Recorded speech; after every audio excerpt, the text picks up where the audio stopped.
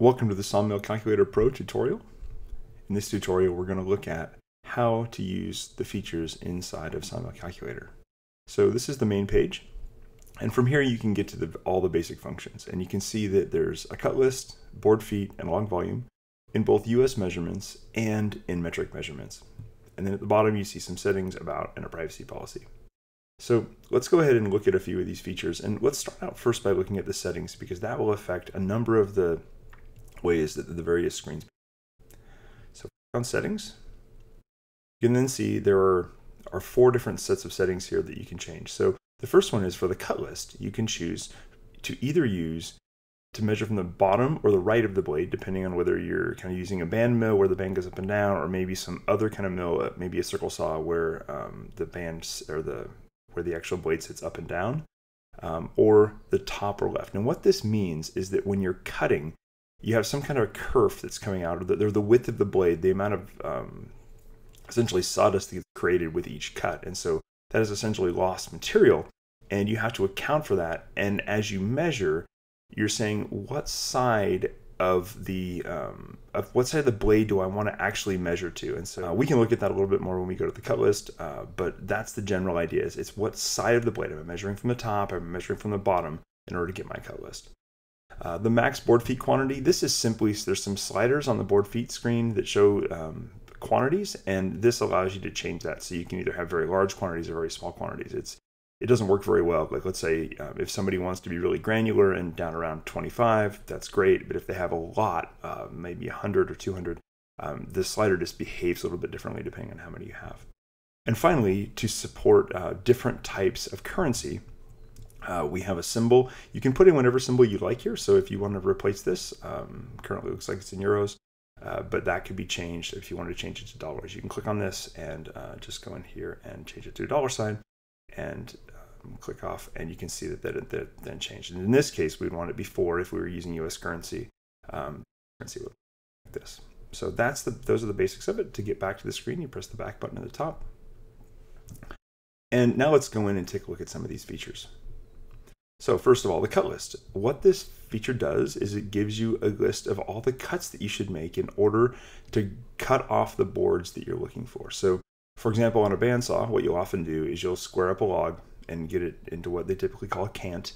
And with that cant, you will then cut down each board. So like, let's say, for example, your cant is 15 inches tall, and you would then start cutting boards off. And if you wanted to cut off, like in the US, if you wanted to cut like 1.5-inch boards, which would be a typical kind of nominal 2-inch board, you would go ahead and just cut those down. And the problem is that you're measuring from the bottom, and when you deal with the kerf, it's difficult maybe to add those things in. And so like, let's say we have a kerf of a 16th, or we can even do an 1/8. It doesn't really matter. So an 1/8 might make the numbers a little bit easier for for our particular uses here. And then if we said we want an 1.5-inch board, which I guess oftentimes you cut maybe 1 5/8 inches if you want to do some planing, or 1 3/4 inches if it's a little bit rougher wood. Well, we can set that to whatever. 1.5 inches will be a little bit easier to understand. I keep on clicking this little ± key at the top. And then the approximate total thickness, and this really doesn't matter. This is just so you don't get a whole bunch of extra cuts. It just kind of gives you the general thickness. And then the flitch, or remaining, or the slab, if you did cut it, so like let's say you only squared 3 sides, and the bottom still has some bark or some wane on it, that is the amount that you want to leave left at the bottom when you're all done cutting. And so what this does is it gives you the cut list. And so in this case, if you look at the very bottom, you see 1 inch. And so that shows that that last cut is 1 inch, and it's going to leave 1 inch of that slab that's remaining. And you see here we're measuring from the bottom of the blade. And let's go ahead and go back to the settings and see how it says the bottom or the right of the blade. And so when we go back into here, into the cut list, you can see that the first cut, or the last cut, this would be because you're cutting from the top down, that last cut is at 1 inch, and you're measuring from the bottom of the blade, and that's going to leave a 1-inch piece on that's remaining, a full 1 inch. And so if we set it the other way, that number would just change by an 1/8, because you'd be measuring from the top of the blade. So let me go ahead and show you what that looks like. So if we go back here and change the settings and do top like that, and we come back in, and you can now see that it's 1 1/8 inches. because you're having to account for the kerf of the blade so that you still leave a 1-inch piece left over as your remaining flitch or slab, the part with the wane on it at the bottom. So that's the difference in how this works. Now, the way our bandsaw works, we measure from the bottom of the blade the way it's set up. Now you could adjust if you found it easier to measure from the top. You can totally do that. That's fine. But this is the way that we typically measure. And so that means that if the first cut is at 1 inch and I'm leaving a little bit at the bottom, then the next cut is going to be at 2 5/8 because we have to account for that blade thickness, the kerf that we take out of the cut right there. So, and then in each case, you can see that it gets bigger and bigger and bigger as you go up. And this one's not super hard to figure out, but there are a lot of cases where this can be tricky, especially if you're trying to do pretty precise cuts and you have a very thin blade. Like if you have a 3/32 kerf, those measurements, as you can see here, can get pretty complicated pretty quickly. And really with the cut list, the idea here is simply I'm going to just check these off as I go down and work through my list as I make each cut. So it's really obvious and evident. Here's where I am in my cutting, and I can say, oh, like, look, the next cut is 5 and 25. So that's that screen. Let me show you the metric version of this. The metric version is essentially the same, except you have just metric measurements here. And in this case, you can kind of see how the approximate total thickness is only 400 millimeters, and the thickness I'm cutting is 500. So it doesn't really make sense in this case. So we need to make this number bigger. So let's make this significantly more. And we have some huge cuts in thickness here. Let's change these to something more reasonable. Let's go down, and you can see there are some US measurements kind of built in here, and the various the different popular measurements they're here. So like, let's say we're trying to do this, and you can see this is way too big. Let's make this a little bit smaller, and you can see there's all over the place, and you can see the first cut here, 38, which again, blade measuring from the bottom, and then to 80, and that accounts for all of the different the blade thickness and all that. So that's the basics of that screen. All right, let's go on and talk about board feet.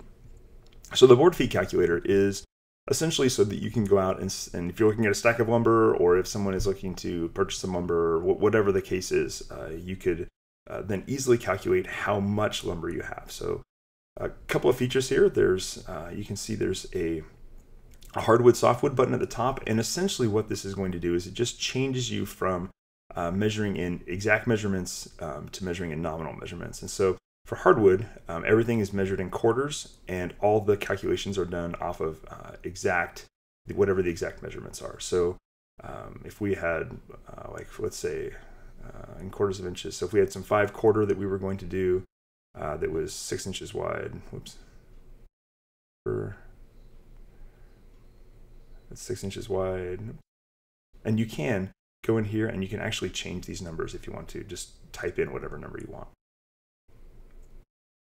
5/4 and then 8 feet long, and there's a quantity of 25, and this is where that quantity slider that we saw on the setting screen, you can go ahead and change this. And so if somebody wanted to, like, let's say I had 5 of those, that's going to tell me, and then if I tell me how many board feet I have down here in the black where there's some totals, and then whatever the price per board foot or per 1,000 board feet is. And so that's the way that these are typically done, is 1,000 board feet. And so you would just in this case, it's I guess if you were to reduce that, it would be 2.545 per board foot. So, and then from here I can take this, and down here at the bottom we have this lumber list, and so I'm going to clear out what's here, and I'm just going to press add, just that little plus sign right there, and this is going to then add a record down here that I can save, and it will save as you if you come in and out of the app or go on and off the screen. And I can add a number of different things. If I had some wider stuff I wanted to do, I can do that here. And if the quantity was maybe a little bit different, there's 10 of those, and let's just assume the price is the same. And I can add that. And you can see there that it changes all the totals and gives me a total down here of all this. And so there's a couple of things here that you can do. Once you have this, you can press send email, and that will generate an email, and it has two things. It will have just kind of a general little summary in there in a little, just in a little table in the email itself. It will also attach a PDF that contains all this information as well. So it'll contain all the source information about what lumber you have, essentially everything that's on here, quantity, length, all the thicknesses and all that. And then you also have the option of clearing the list. So those are the basics behind the board feet screen. And you can also do that in metric. Again, it's exactly the same stuff, except everything is measured in millimeters. And you can do the same exact features. The screen looks nearly identical, except with the different kinds of measurements. So now let's take a look at log volume. So log volume is used typically for something like timber cruising, where you're going out and looking at a stand of timber, or maybe you're looking at some logs that are already on the ground, and trying to figure out how many actual board feet are in these particular logs. And so this uses several different methods for calculating this. There's one called Doyle, Scribner International, and Roy. Those are all different ones, and they have different characteristics. And I would encourage you to go, they're easily found on the internet. You can see what the different variations are. And you can see here that there's a huge fluctuation, like between, in this case, Doyle and Roy, with the log of 8 inches, a length of 11 feet, and a quantity of 17, there's a big fluctuation in how much you're going to get for those. And each one of these has a different kind of strength when it comes to doing estimation, and whether you have a lot of taper or a little taper, and then some of the actual practices as far as how the log is going to be cut. So if we were to modify some of these things, let's say we have something that's a little bit larger, maybe something that's like a 16 inch, and let's say 16 feet long. I'm just going to change that. There we go. And we'll change the quantity around a little bit. Let's say there's 20 of those.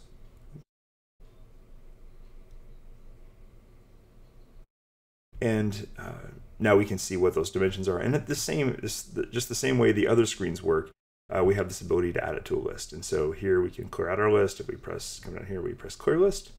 We'll go ahead and clear that off. And if we want to, we can now take and add that one to our list. And now we get the same kind of totals. And you also get the send email. So here up above, you have the calculations, which are for whatever is above here. And in this case, whatever diameter and length and quantity I have are right here at the top calculations. And then the totals are going to be whatever is in your current log volume list. So if I were to, let's say, add this one again, you could see that down here on the bottom, all of my totals double because I've just added the same one. And again, the little red X will go ahead and delete those things.